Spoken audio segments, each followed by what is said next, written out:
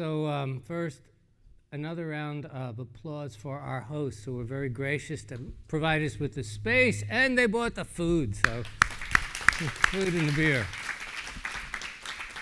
So I'm first up, but before I get started on that, is there anybody who has an announcement or anybody hiring, anybody looking for work, that kind of thing? Yes? My name is Ali Marami. We are a startup. We are building, Try this. Thank you. My name is Ali Marami. We are a startup company building a state-of-the-art platform for data analytics. We are looking for advanced R developer, experience in developing packages. Parallel processing is desired.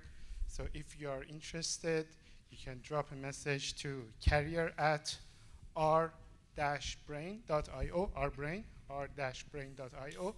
Just drop a message, send your contact, then we can discuss about the opportunity. The cooperation is project-based, but definitely we are looking for long-term cooperation. Thank you very much. Thank you. Anybody else? Okay. I'll put this here. So what I'd like to do tonight is to give you some insight into what's happening at the R Consortium. Is there anybody here who has not heard about the R Consortium? All right. So what this is a trade organization, which these companies pay dues. I mean, they pay dues to belong to this organization, and its mission is to support the infrastructure around the R language and the R community. So the R Consortium's about a year old. It was announced just before the Use R conference in June last year. Good, okay. And the way I look at it is a way to expand the R community and allow corporations who are profiting from being able to assume the high quality analytics that, infrastructure that R provides, a way for them to join the community and to actually participate in the community by contributing. So you should think of this as a way for corporations to contribute to the open source R effort. Let me go back again. So you can see that the R Foundation, the R there means that the R Foundation is a member of the consortium. So the way the consortium works, there's a board of directors, and all of the top-level tier get a seat on the board. For the next layers, the gold and platinum layers, there's a formula whereby they vote and elect representatives to the board of directors. But the idea is that there should be representation for all levels. And underneath that, there is a technical committee, and I'll talk about some details about that as we go along here. So you can see it's a pretty big mission. Here's the board of directors. The board seat rotates every 6 months. Right now it's Lou from TIPCO. And here's the infrastructure steering committee. So what this group does is guide projects that are funded by the R Consortium. And what I'm going to describe now are some of the projects that have been funded. So the first project is R Hub. This is actually what started the consortium, people thinking about doing something like this about 2 years ago. So some of you might remember that there was a temporary downtime with RForge. So the build system for R was down for some time. And what happened was a number of people in the R, both in R core, the R Foundation, and R users thought, what could we do to shore up the infrastructure? So this first project, which was actually awarded earlier this year, was an 80K award, and its very ambitious goal is to construct a entirely new modernized build system for R. It'll have some of the, it'll be complementary to CRAN and RForge, but it'll be based on GitHub and the kinds of things that people are doing now. Here's the goal for the project, and I encourage you to go to the sites for all these and get involved if you're interested. But at the very least, monitor what's going on. So here's the architecture. The green is what has been done so far in, as a prototyping step. And you can see it's pretty ambitious as to what will be built out. Recently, in January, there was a second tier of projects that were funded. And this one involves improving the DBI interface. So you can see there's a 25K, 80K, 25K. We're talking about real money that's being awarded to individuals or groups of individuals who have an idea that's worthy of funding because it's got a good chance to contribute to the community as a whole. So this is something that we hope we can continue to do at this level and maybe beyond. Another project here at the 10K level was for workshops for optimization and tooling. And I'm going to not take the time to explain the details, but I want to give you a feel for what's happening. I'm hopeful that this project, which will involve localization of R for different languages, will actually contribute to improving the documentation for R. But one of the things that I've noticed is that the number of packages that have vignettes is rather small. Only about 25% of all R packages have vignettes, perhaps because some of that is that writing in English like that is difficult for people around the world, and why shouldn't there be localizations and R literature in other languages? So I think that's a great improvement to the global community. This is going to be a series of one-day Saturday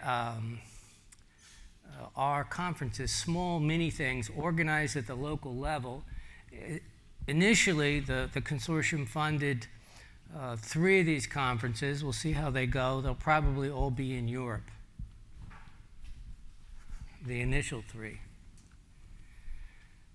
Instructor training, so software carpentry applied for a grant, and they got one, and you should see some activity there happening already where they're training the trainers. So the idea here is to take people who are already competent in R and teach them how to be better instructors.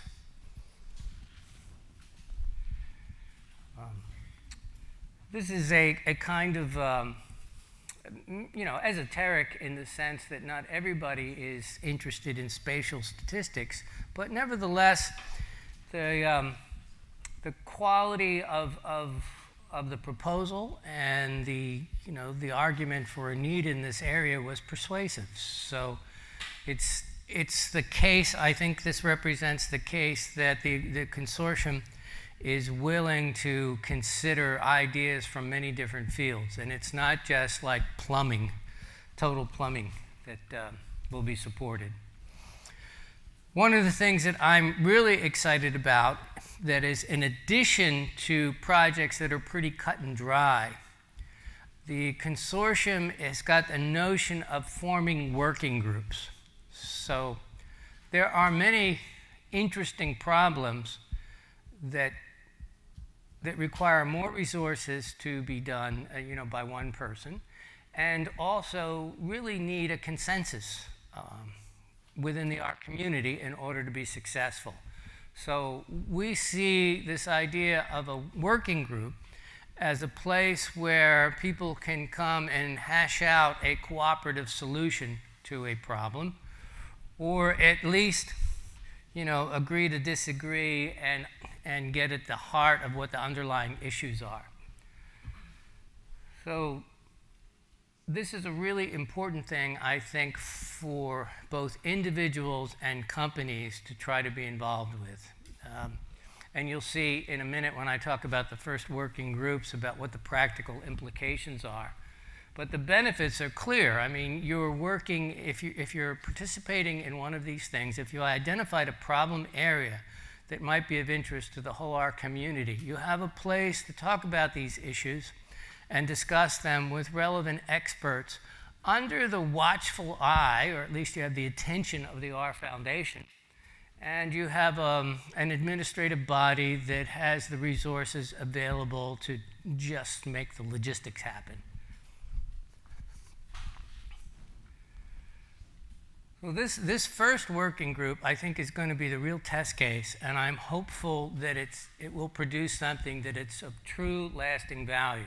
So the background on this was about, in January 2015, there was a small one-day conference held at Hewlett-Packard on distributed computing with R. And there were a number of people who talked through different proposals. And the idea was, you know, how should you do, what should the interface look like? What should the methods be for doing distributed computing in the R environment? And what happened was, instead of a working paper, Michael Lawrence from R Core, along with developers from HP, Indrajit Roy and Ed Ma, they actually developed an R package. So it's DDR. It's out there in, on CRAN. You can download it, and you can use it to do distributed computing with the back end of the R parallel environment, or right now with the HP database. But the real test is, so there's two questions here that really need consensus. And the first is this sufficient to do distributed computing? Is it the right way? Is it the thing that the R community will get behind? And hence, the working group is being formed to discuss this. And the second part is, okay, if it is the right way, or at least if it's a valuable way, what should be, what back ends? And of course, a prime candidate is Spark. So is Spark the next thing that DDR should sit on top of? And to what extent does the R community want to get involved with helping to build out the Spark project? I mean, there's no right answer to this kind of thing. It's just exciting stuff. And I hope that the first, so right now we're recruiting for that working group. If you have an interest, you should contact Michael Lawrence, or you can contact me, and I'll put you in charge of, touch with Michael Lawrence.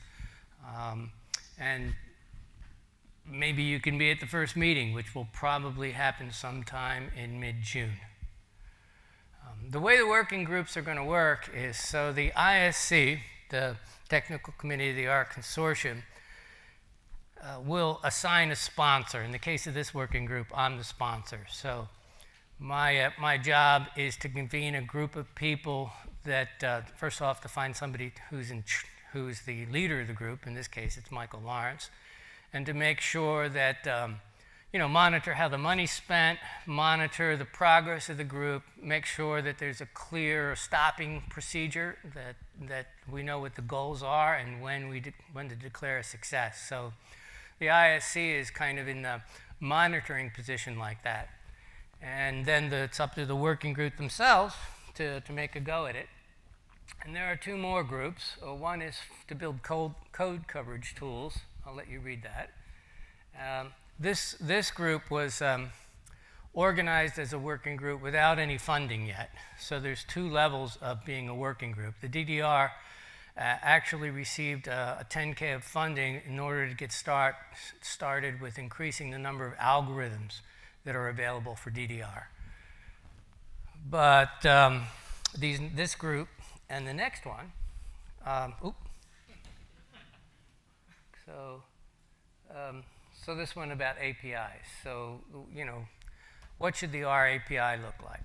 So this is a kind of deep question that gets to the very core of the R language. And the assertions made that it's broader, that the current API is broader than necessary and perhaps could be improved on. So exactly the kind of thing that if any progress is going to be made needs a consensus from the relevant experts. And one of the things I would like to do here is to encourage you to think about what projects you might want to work on, or what projects you could propose. And this is the kind of thing that did not get funded. So the projects that we didn't really look at either had been done before, or their scope was too small. So the kind of things that the R Consortium will fund is not something that could be easily done in a package or by an individual. So that's working well enough right now. So not too specific, but be ambitious and think about what could be, what you could do with some cash, or the time, maybe the cash is spent just to support an engineer part-time in order to do this. So that's the level we should be thinking about. And my suggestions are along these lines, to think about collaborative projects. And that's what I'd like to see. If I had my vision, which I think is partly shared by the members of the ISC working group, is that the R Consortium could be a place that sets standards, at least informal standards, for how R can develop, and to make sure that for the next 40 years of R's growth, that there's a sufficient runway and support from the infrastructure to keep that happening.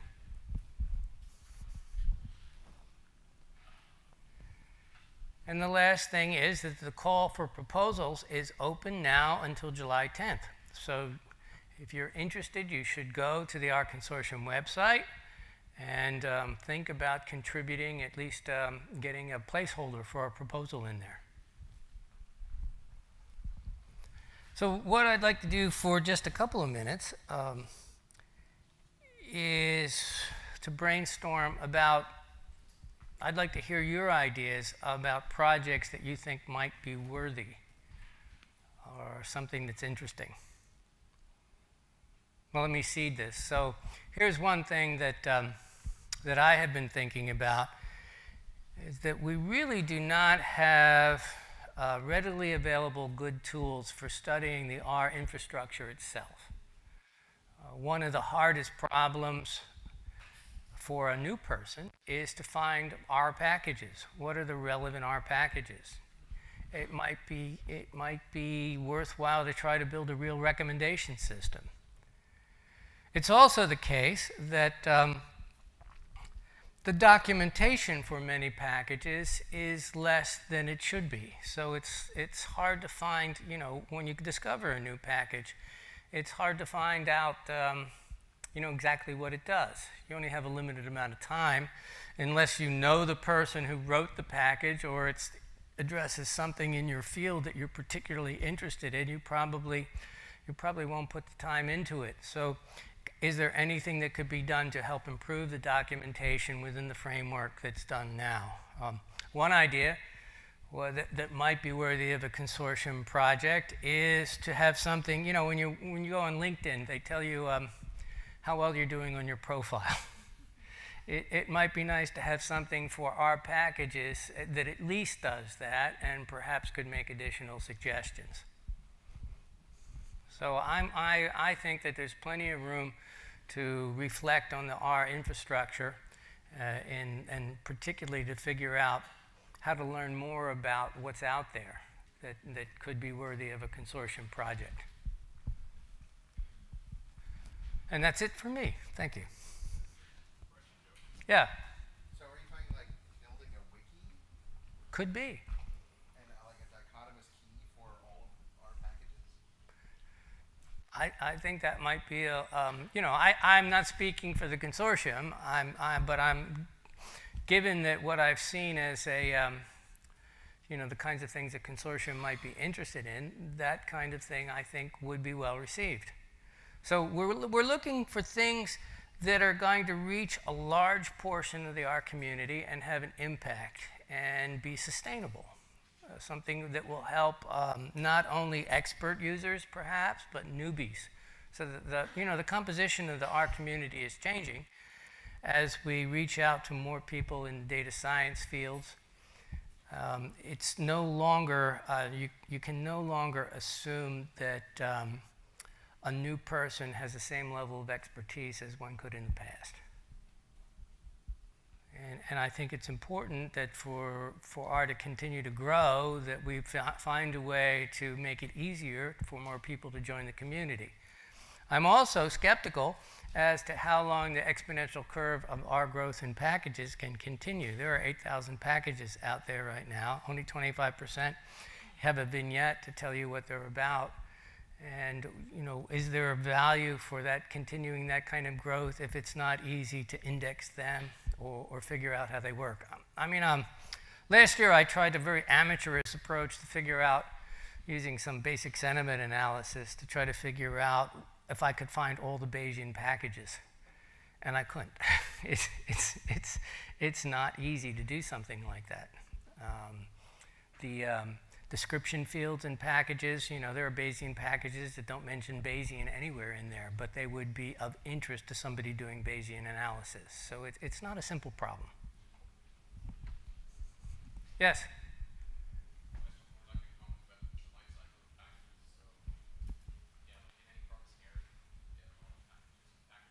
I can't hear you.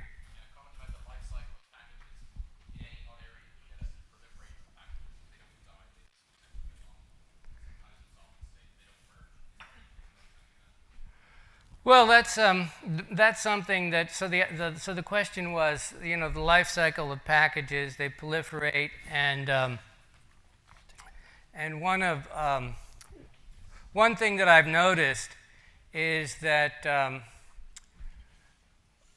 people are still, probably even more than before, they're writing packages that have overlap with what other people are doing, right? So there's still this idea of working in isolation, and maybe the R Consortium, if it doesn't do anything else, could help with collaboration. So that would be interesting to find out what's going on else in the R world.